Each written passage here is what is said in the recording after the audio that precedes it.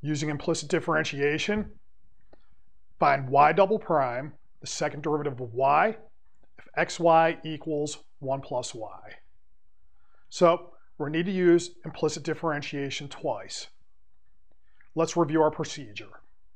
For implicit differentiation, I want to have an equation. If I take the derivative on each side of the equation with respect to x, then what comes out stays equal. Since everything's in terms of x and y, for implicit differentiation, we treat y as a function of x.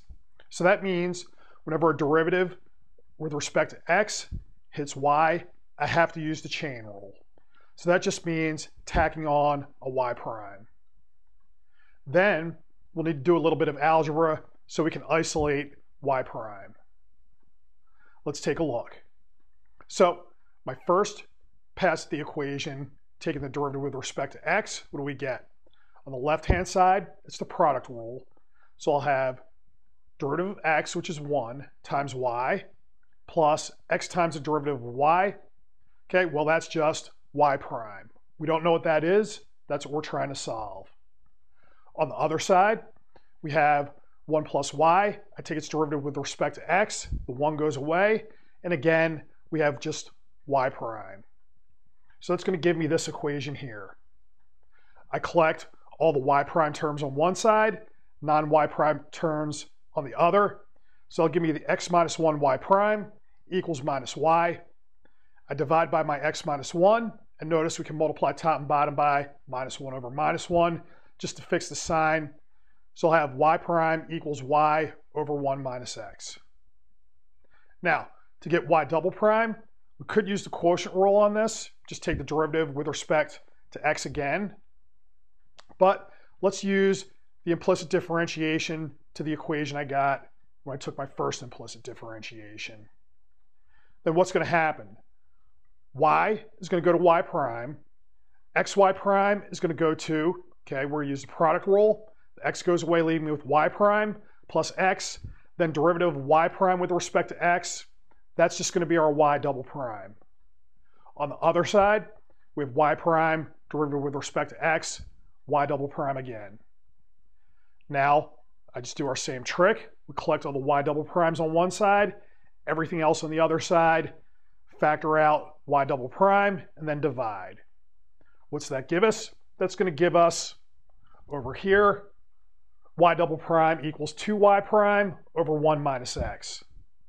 Now, note that y prime is equal to y over 1 minus x. So I can get rid of the y prime in there, and that's probably something you'd want to do. Normally with these types of problems, you're given your x and your y to start out with. So you want your final answer in terms of x and y with no y prime in there. So our final answer winds up being 2y over 1 minus x squared. Now, we can check this. Why is that? Well, the equation that I used in the beginning, we can actually solve for y. Okay, we can isolate y, and so that's going to turn into y equals 1 over 1 minus x. That equals 1 minus x to the minus 1.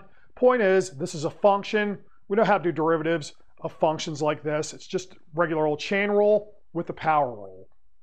For y prime, we bring the minus sign down, turns the exponent into a minus 2. Derivative of the inside is minus 1. It's going to give me 1 over 1 minus x quantity squared for my first derivative. For my second derivative, bring the minus 2 down. Derivative of the inside is going to be minus 1. Remember, the exponent up in top is going to now be a minus 3. So we wind up with a 2 over 1 minus x quantity cubed. So that's y double prime. Let's see how we would get that from our old way using implicit differentiation. Well, where that stops is y double prime equals 2y over 1 minus x squared. But now note, we just solved for y is equal to 1 over 1 minus x. So if I substitute that into our y double prime, we wind up with 2, 1 minus x cubed, and that agrees with what we get with the straightforward differentiation.